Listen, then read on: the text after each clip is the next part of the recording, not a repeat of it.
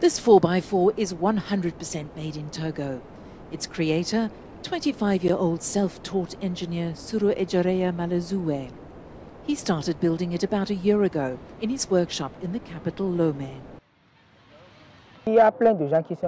He says there are plenty of people who are impressed by the car, and he's received several orders for one.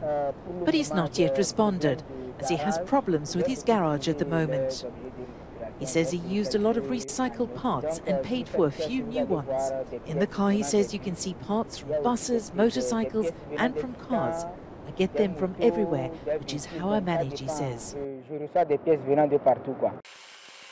The young inventor has named the car the Rafe X Raptor, a play on his own nickname, Rafe. He managed to get enough money to start building it through sheer determination, starting his own business selling and repairing mobile phones and computers. Says he's passionate about sport engines. He loves this kind of model, but given the cost in Togo, he wasn't able to afford one. You must order them from abroad, he says. These kind of cars sometimes cost twice the price of the whole vehicle himself. They're very expensive.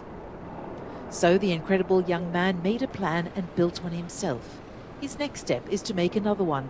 In the meantime, he's the pride of Togo, meeting the country's Prime Minister in May, who later tweeted that she was amazed and charmed by his genius.